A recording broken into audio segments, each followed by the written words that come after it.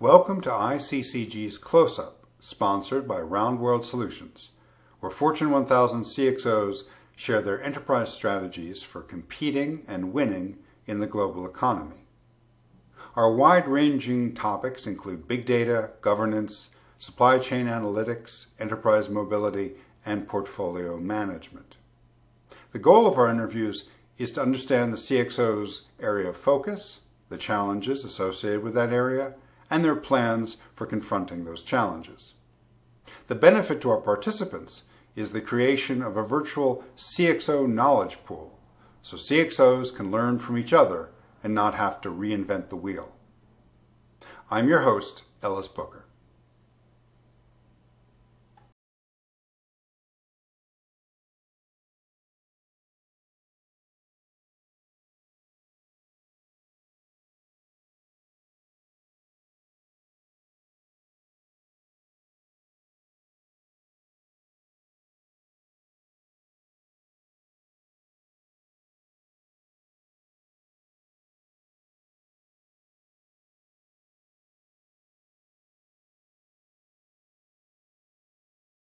Welcome to ICCG's Close-Up, sponsored by RoundWorld Solutions.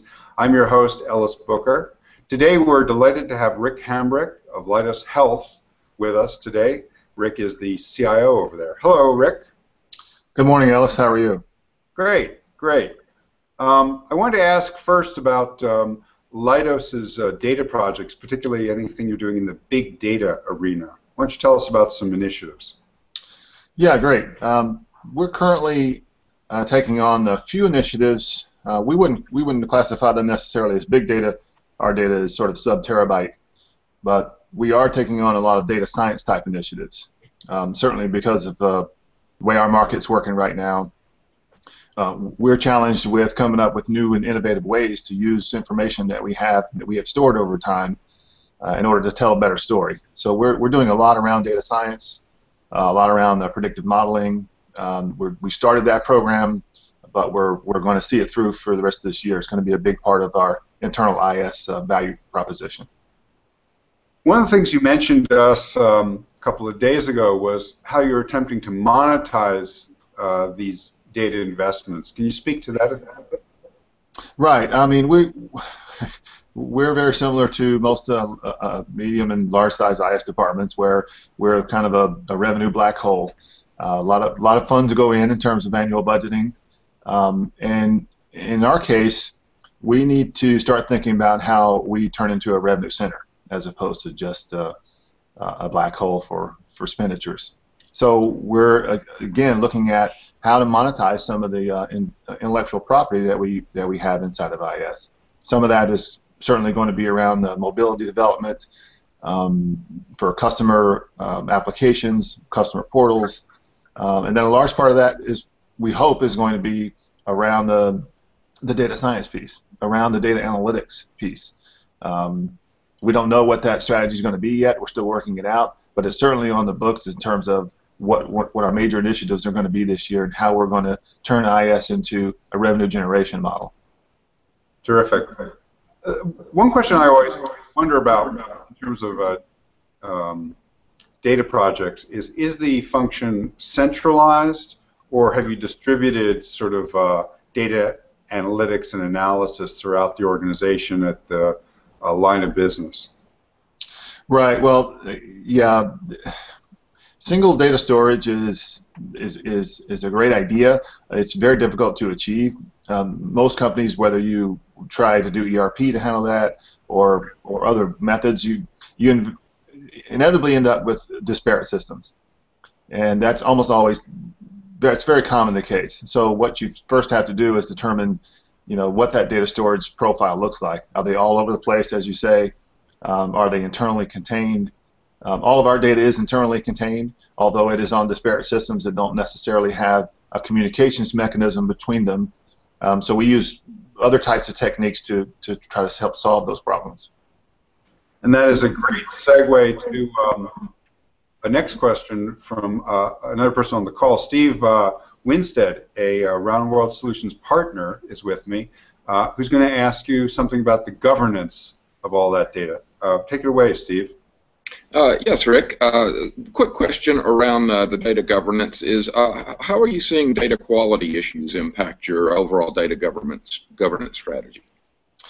Yeah, Steve, I think that's a huge and impactful part of our strategy, and certainly would be with any monetization strategy.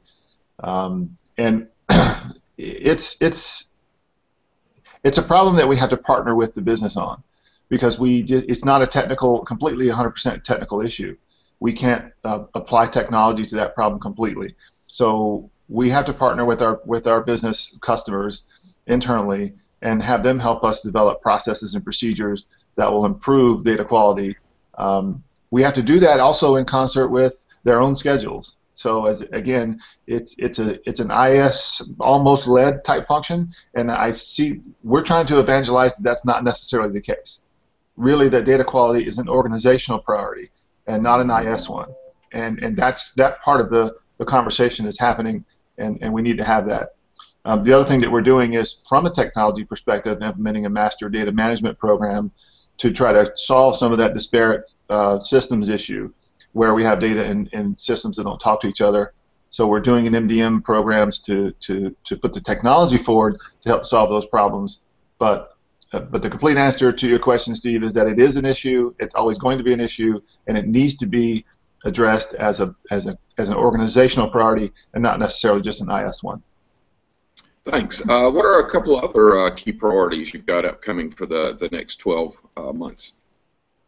Well, for this year, really, because our market space is what it is, and we're in the state of making budget adjustments because of that, because of our space. We're looking at trying to be more creative in IS about getting our organization to have more of a foothold in the marketplace. So an example of that is, we call ourselves business-led IT, which means we're not just a support organization where we take help desk calls and so forth. We do those things, obviously. We do KLO, keep the lights on, but we're trying to make ourselves more part of the discussion in terms of the business partnership and saying, look, you can do these three things right here and maybe increase our foothold in these particular parts of the market. So a large part of our objectives, both technically and non-technically this year, are around providing some value back to our business leadership so that we can increase our overall bottom line in the organization. So, and a lot of that conversation, I'm sure you want to drive around business benefit discussions. Absolutely. Yeah. Well, thank you very much. Thank you very much, Rick. Thank you, Steve. It's excellent answers, Rick. Thank you so much for joining us. And thanks, everybody, for watching ICCG's Close-Up, sponsored by RoundWorld Solutions. If you'd like to see more of our interviews, or join the discussion, or participate as a panelist, please visit us on the website, iccgusa.com. Thanks for watching. I'm Scott Cunningham, Senior Director, Solutions and Delivery for RoundWorld Solutions, the experts in integrated governance with project execution. Our unique 360-degree view enables us to give CXOs a comprehensive view of where they are today, where they would like to be, and delivers a powerful change management structure to ensure they accomplish their goals. ICCG Close-Up is an interview panel where CXOs share their views on big data, governance, and their most pressing issues. At the conclusion of the interviews, we will be compiling the results into an industry and issue-specific report to share with all of the interviewees, emphasizing common interests and future plans associated with those interests across industries. The benefits to our participating CXOs are the creation of a virtual CXO interactive knowledge base, highly scaled shared resources, and the ability to learn from each other without having to reinvent the wheel. Thank you for watching ICCG's Close-Up, sponsored by RoundWorld Solutions.